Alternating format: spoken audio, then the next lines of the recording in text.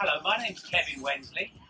We're here at the Miami International Boat Show with Hylas, and we're very excited to have the built-in design Hylas 48 on display. She's actually only been in the country for about 3 months and available for viewing, and we've already achieved 2 significant accolades from the major sailing magazines. The guys, our good friends at Cruising World, gave us a Boat of the Year award for the best full-size cruiser under 48 feet. And our friends over at Sailing Magazine also gave us a Best Boat Award for our systems and supporting document, and that was all bar none.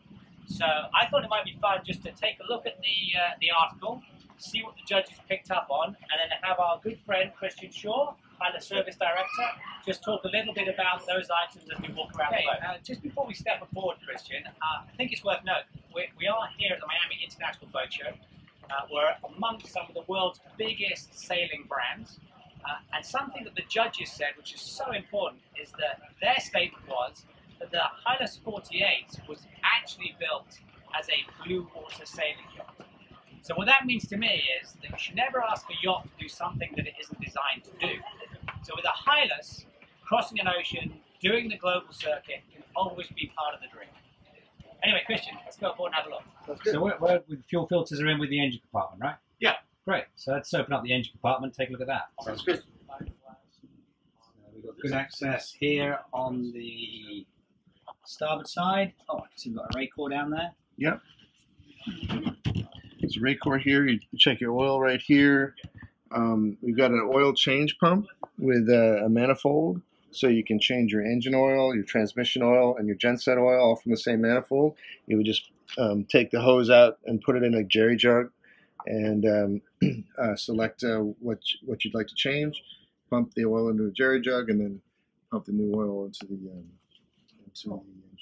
What happens? So what about access to the front of the engine? Go ahead and leave that one open. Then. Okay.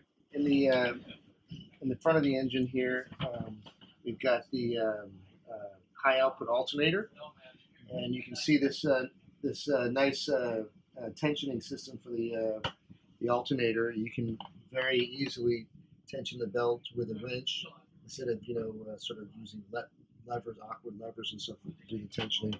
You just tighten those bolts until you get the proper tension. I like the insulation that's got going on there. Yeah, there's several inches of insulation, and as this is a sail drive, it actually keeps the noise down quite a bit compared to a direct drive. So you want to open up on the? Can we open up from the port side as well, or?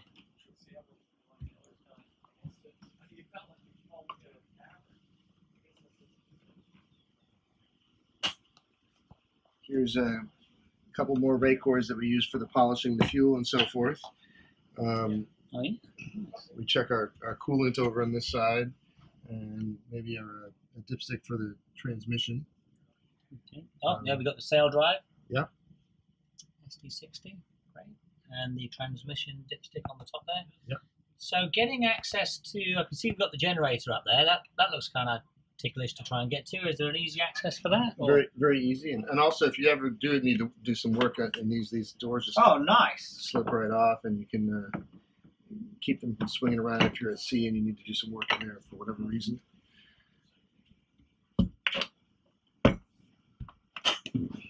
And if you just come back here,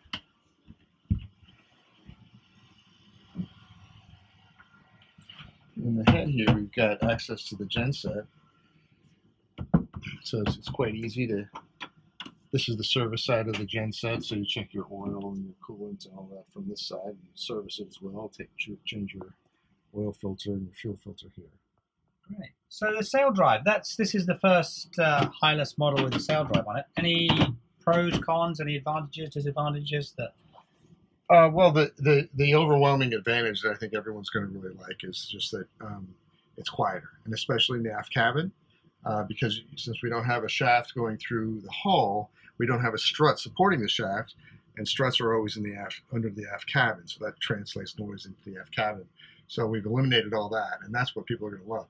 Yes, the sail drive has a little bit more maintenance, so you have to keep on the maintenance schedule, but they become quite reliable. So just keep your maintenance schedule, keep your zincs changed, and should be no problem. Great, thank you. Here, and here we've got just another access to the back of the engine. There's a strainer for the genset. Yeah, so I noticed we got one last engine access here. So the engine compartment access. What's that about? Anything special that goes on in there? It's just the autopilot. We have the autopilot here, and one of the nice things about having the autopilot here, it's straight under the helm, and it doesn't make any noise in the aft cabin. A lot of autopilots are right at the rudder post, and they make a lot of noise when they're just operating normally. And if you're trying to sleep with your head over that, it's not so great. But here you don't even hear it, so it's pretty nice. Great, thank you. Great. Well, thank you very much, Christian. As ever, it's always a great pleasure hanging out with you on a yacht. Likewise. I think those folks that do get to read these articles, and a big shout out to our friends at Sail Magazine and Cruising World for their accolades. I think those that have read these articles will find what you went through for us on the yacht today very, very informative. And it'll just flesh out some of the points that these guys touched on.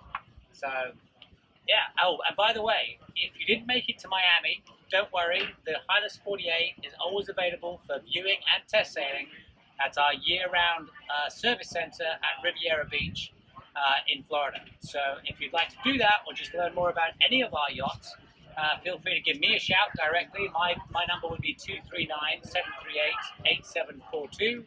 Go to our website, hylasyachts.com, or email us at info@hylasyachts. So this is coming up for the closing stages of the Miami International Boat Show. It's been a lot of fun, and it must be almost time to crack open the bottom of something and relax.